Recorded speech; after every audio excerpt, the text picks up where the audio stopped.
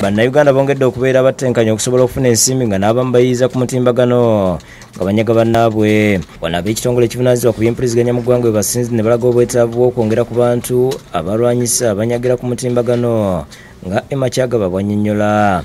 The COVID time really is where we see a lot of cyber security incidents because then many people had gotten online, they were sharing files, they were downloading videos and so on.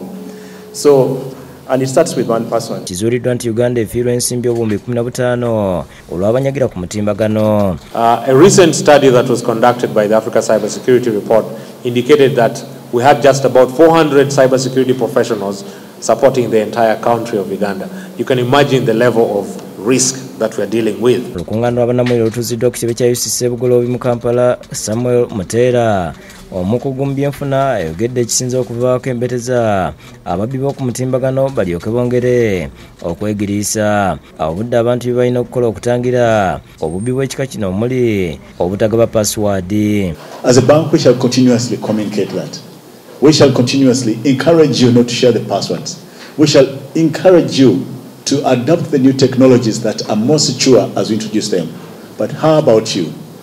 What is your role in this? Vincent Mwesigwa avunaanyizibwa kutangira obubbi bw'oku mutimbagano w'ekitongole kya UCC ayogedde enteekateeka gye balina okulaba nga bakwatagana n'abaminisita ebyenjigiriza okutangira obubbi obw'ekikula kino. But also you have a responsibility. It's not that they have given us this Wi-Fi, then you just use it anyhow. So there are certain things, there are certain tips also you're supposed to have, at least to ensure that, okay, fine, I'm going to use it. What am I going to use it for? Babayizi okuva mu matendekero ag'enjawulo balajjadde bikikwatako obuteesuulirayo gwa naggamba kukuuma obutonde bw'ensi. So we come ahead and show you why they feel like really eco-terrorism could work, right? We go ahead and give you analysis on why dialogue has been slow. My dialogue has been slow because of the economic implications of this particular project as we gave you.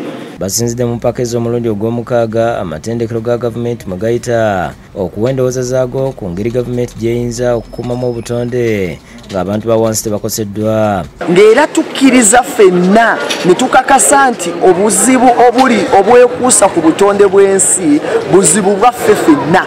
Olwekyo bwe tunaava wano ozanga wiiki ejja ekiwandiiko ekyo jja kitwale Parliament, Speaker jja kimutwalira kiyambeko kakiiko akanakyo Resources Committee. Robina Nantale yakusakidde eggulu lino.